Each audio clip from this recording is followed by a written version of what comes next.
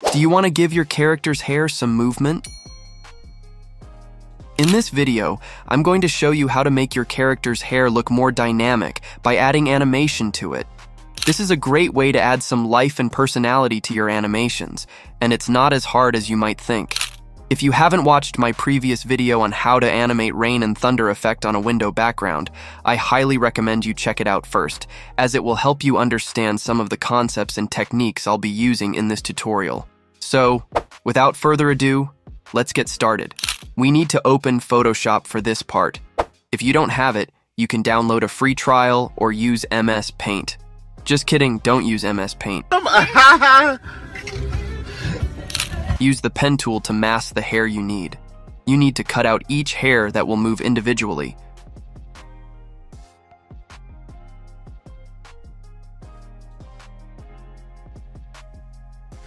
Right-click and click on Make Selection.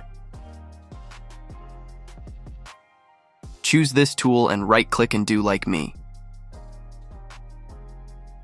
Now you got the separate element. Congratulations, you are one step closer to becoming a Photoshop master. Make the same process for each hair. I know it's boring, but think of the final result.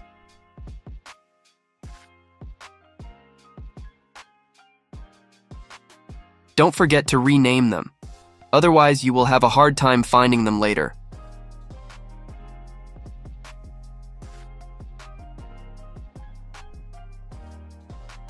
For this big part, you see it is behind the first hair that we masked before, so you need to imagine the hidden part of the hair that we will redraw later.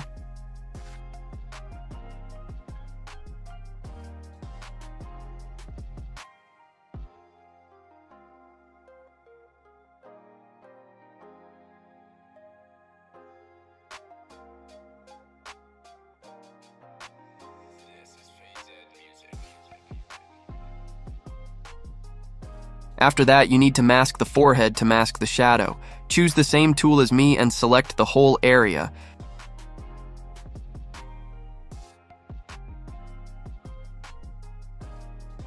Don't worry, you can always undo if you mess up. Select Brush tool and pick out the color using Alt plus click. To resize the brush, hold Alt. Redraw like me. Don't need to be perfect, just good enough to fool the eye.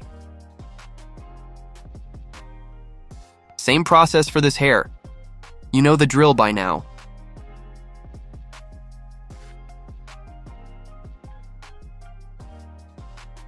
And now on the back layer, create a new layer.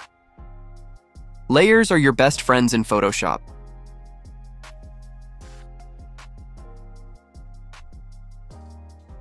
And now start drawing like you can. You can do it. I believe in you.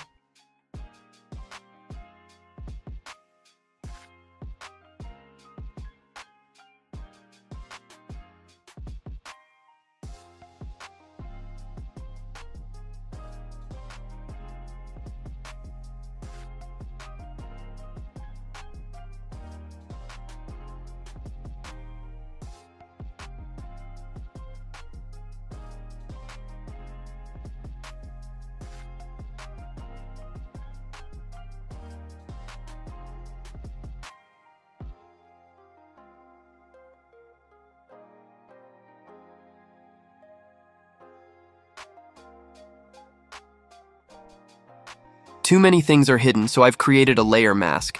Layer masks are also your best friends in Photoshop. With black and white color brush, you can hide or show parts.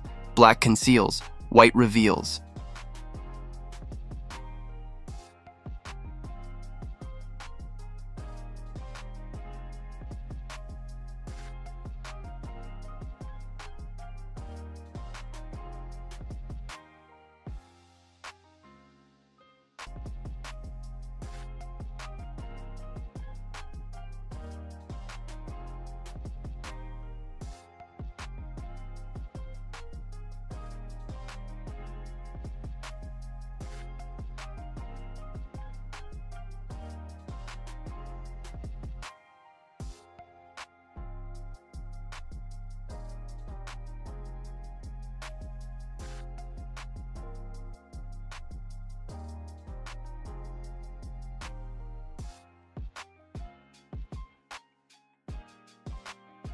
Now save and import it to After Effects.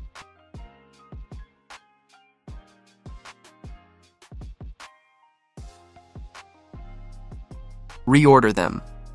Make sure they are in the right order, or you will have a bad hair day. If you got some drawing mistakes, you can mask them out in After Effects. Or you can go back to Photoshop and fix them there.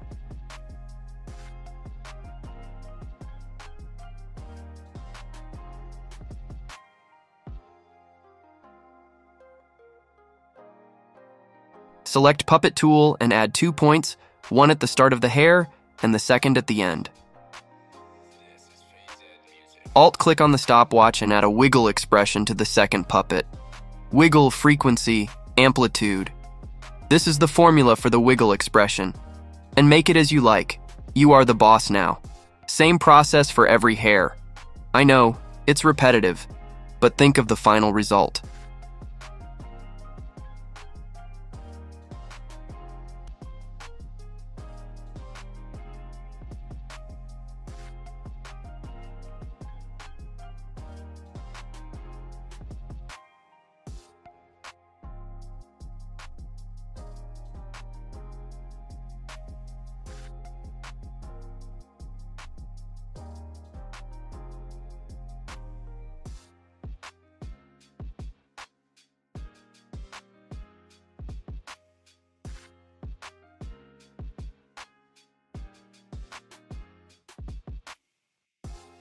For this one, I'm going to add a manual rotation, because I like to have some control over my hair. Take the anchor point and move it at the start of the hair.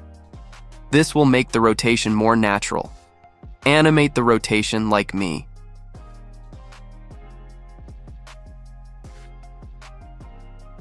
And add an expression to loop forever the keyframes animation. This will make your hair move endlessly, like Rapunzel. I can't believe I did this. I can't believe I did this!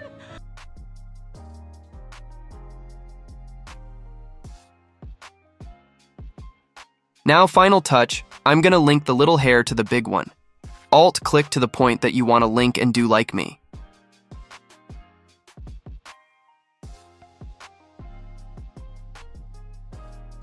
Now you can adjust the position by adding after the expressions. This will fine-tune your hair movement, like a hairdresser.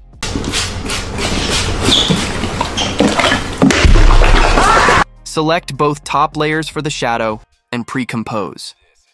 Add Set Matte and choose the front head layer.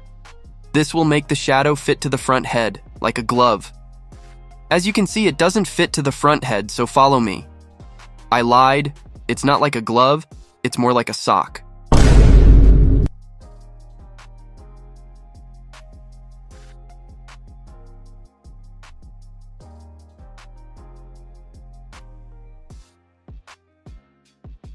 Add fill effect and black color. This will make the shadow darker. Adjust the opacity. This will make the shadow softer. You are done. You did it. You are amazing. You completed this tutorial on how to create dynamic hair animation in Adobe After Effects. Well done. You just learned how to make your character's hair look more realistic and expressive using some simple concepts and techniques. I hope you enjoyed this tutorial and found it helpful. Let me know in the comments what you think of this tutorial, or if you have any questions or suggestions for future videos. I'd love to hear from you. Thank you so much for watching, and I'll see you in the next video.